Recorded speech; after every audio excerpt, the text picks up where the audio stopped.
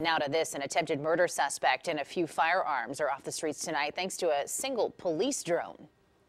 Help to positively identify him as the person of interest.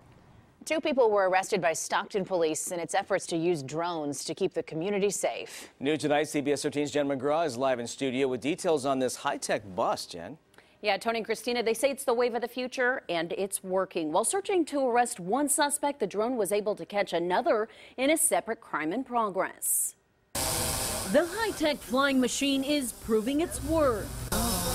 The eyes in the sky flew over Taft Park Tuesday evening, catching an attempted homicide suspect from back in December. They knew of him. They knew where he frequented. The 16-year-old is suspected of gunning down a man on Bianchi Road.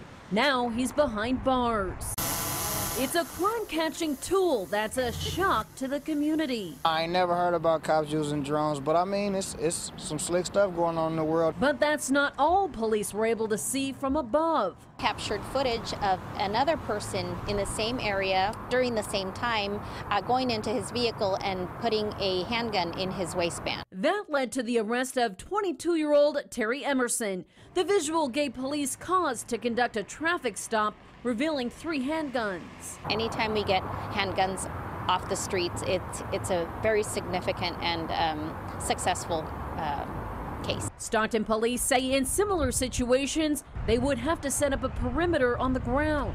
We have to come in a team and search these blocks and houses one by one, and it's a very unsafe thing to do. With the aerial views, investigators say they can better search crime scenes and catch criminals. Also, if they break out of a perimeter and take off, we'll be able to stay with them, call in resources. Stockton PD says the benefits of drones are high-reaching and will better protect communities in all types of high-risk situations.